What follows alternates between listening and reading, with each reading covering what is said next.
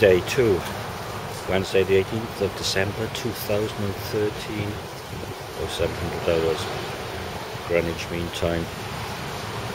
It's raining. It's not quite blowing a gale yet, although there's one forecast, so I think I'll give the beach a miss. I got a train ticket to go down to Hartlepool, and I think I'll stick with that plan. Anyway, just had a PremerInn for a repeat breakfast, served me by a very friendly Bulgarian lady who has excellent English. Current news. Okay, so I go along there. At the bottom over there, that's the entrance to the metro station. How about that for timing? My carriage awaits.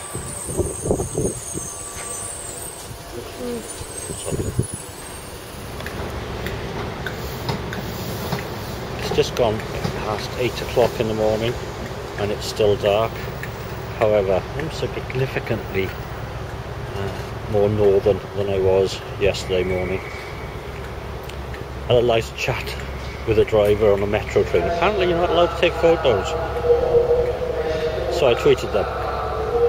Well, actually I put it in a Foursquare check-in, and now I seem to have no 3 connectivity or plenty of signal strength. Anyway, this is my platform, and in about half an hour's time there'll be a train there, and I'm off to Hartlepool.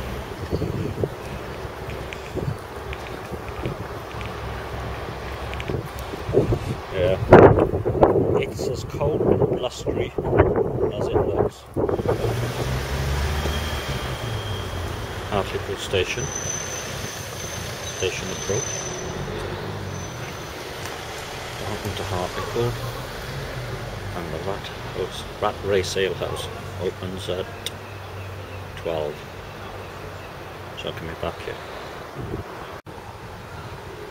5 minutes walk from the station, and there's one 2 minutes from the station, and there's one at the station, plus a tap. Well, it's warmer inside than outside, and it's £1.75 a pint. Very festive. This is Bar Humbug, hashtag bar, hashtag humbug. I'm Malden's. I don't know, 4 point something. I'm looking it up again. Memory's gone. I've only just got it. 4.9% alcohol by volume. Big, creamy, long-lasting head.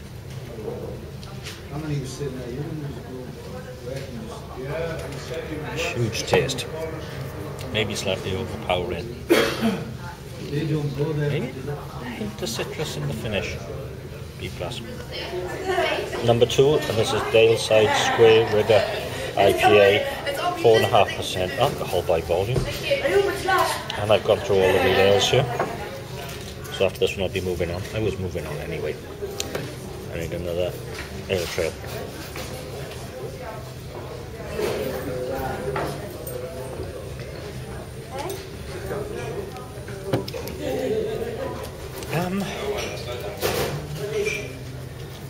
That's not an IPA. There's a little bit of lemon in it. It's not an IPA. Deep. Okay, Ward Jackson. Station's over there. Quick half in here. Get an ale trail.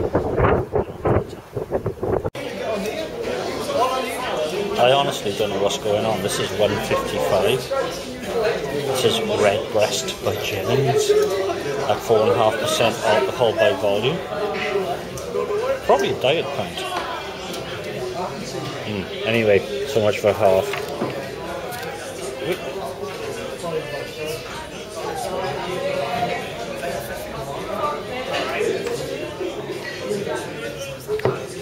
Yeah, that's okay.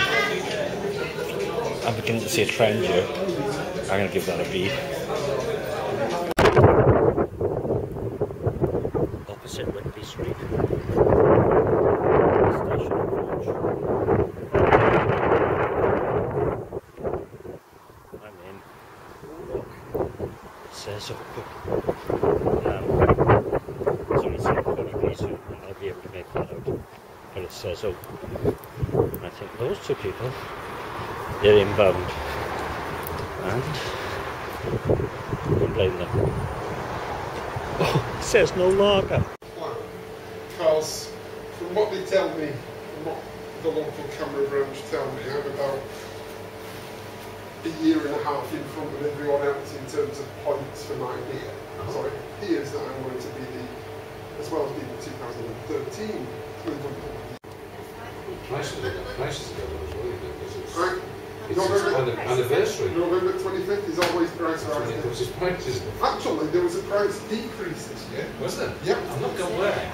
I originally took the prices up by 11p a pound, but because of the budget, when we got a penny off a pint, I knocked a penny off. So there you go, there's a discount on the day. Should have gone up 11p discount. I like to. That's an A-, straight off. Pretty ridiculously cheap.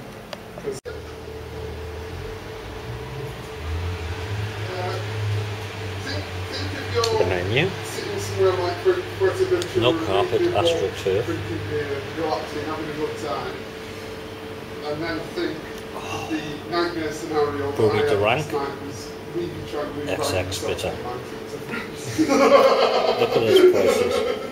I'd rather go really. Possibly not 3 misses. Possibly not for a week when you just can't get away from it all. Easily an A.